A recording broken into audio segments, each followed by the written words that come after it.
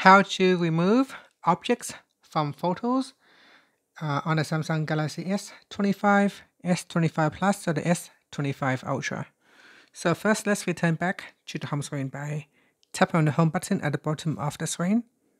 Then on the home screen, open up the Gallery app. Next in here, go to your gallery and select a picture that you want to edit. So let's say I want to edit this picture. After that, tap on the edit button at the bottom to go into an edit mode. Now in here, you want to tap on this generative item. And then simply touch and hold on the object that you want to remove. For example, this one right here. So touch and hold. Once it is selected, you can tap on the erase button at the top. So I'll do that again. So tap on the erase button. Now see here, the object will remove. So you need to tap on the generate button to apply the changes. And after that, shortly you can see the image will automatically generate it. So I think it does quite a pretty good job. And here is the new generated picture. If you tap on view original, that's the original. And this is the replacement. So overall, I think it's a pretty good job in removing objects in a picture. After that, tap on done. Then at the top here, we tap on save copy. Then here, tap on got it. And that's it. So with this one here, I had in a little bit of image watermark, AI generic content.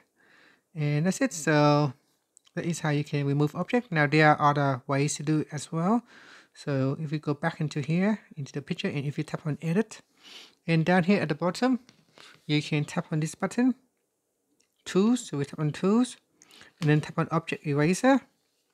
In here, we can draw around. So let's see if we can touch and hold. So you can't touch and hold it. You need to draw around the plant. So we do it again. So draw around the plant.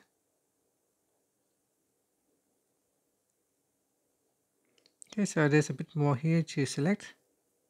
It's really hard to select on the side here. So we try to select on the side. Okay, so we select all this here. This part here needs to be selected as well. So once you have selected the plant, tap on the erase button. And then tap on done. Now you can see it does an okay job. It's not really perfect. We've got the wheels here. So that is one way to do it, but it's not as good as the generative edit. So once you are happy, you can tap on the done button and then tap on save to save the changes.